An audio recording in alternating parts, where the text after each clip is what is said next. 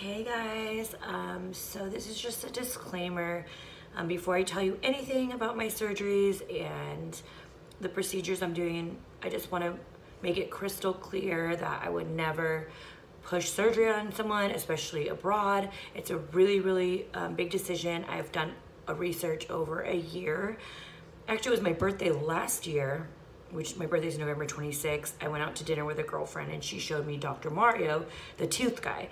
And I was like, okay, that was a slam dunk. I mean, there was no question in my mind I wanted to go to him. But for my breast lift and, oh, I'm doing breast lift. For all that other surgery, I really wanted to do my research. So it took me over like almost a year to find my doctor. And I mean, I'm talking Real Self, YouTube, American Society of Plastic Surgeons, which she's a member of. So I really did my research. I didn't just jump and decide tomorrow I want to go to Colombia and do surgery. So I just want that extremely clear. Now with that said, okay, I'm going to Dr. Hanau. He's in Cali, Colombia. He's amazing. I'll tag him below. Yeah, I'm really excited. I'm doing a breast lift with implants because my implants are over 12 years old, and I'm doing a mini tummy tuck. I've done lipo on my stomach twice and it just never gets all the way flat. There's just skin and rolls that are still there no matter what.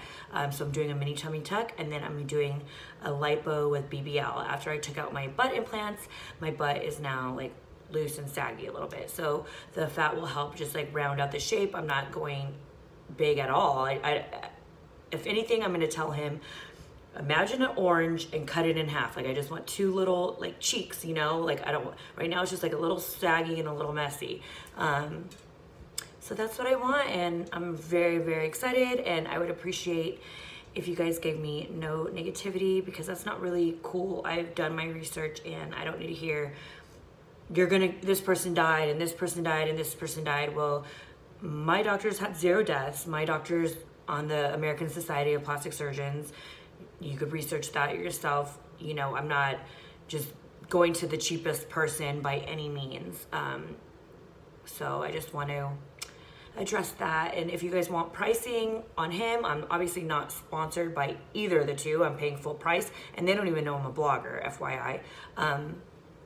But yeah, just email them. I did the same exact thing that you guys would do. Just email their link in their bio and send them pictures and tell them what you want, and they will respond to you. Every doctor has responded to me in Cali, Colombia within 24 hours.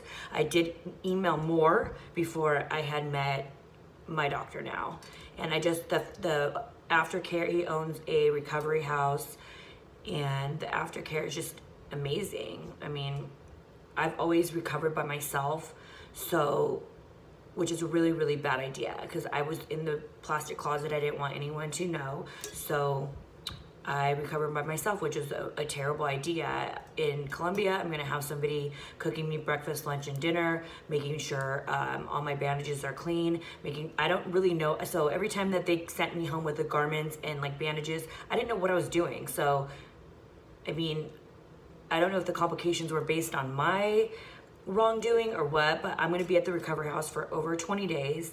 They have a hyperbaric chamber that you could use daily, and it includes daily massages, and they feed you, bathe you, change your dressings. I mean, basically treat you like a queen. So I'm really excited for that.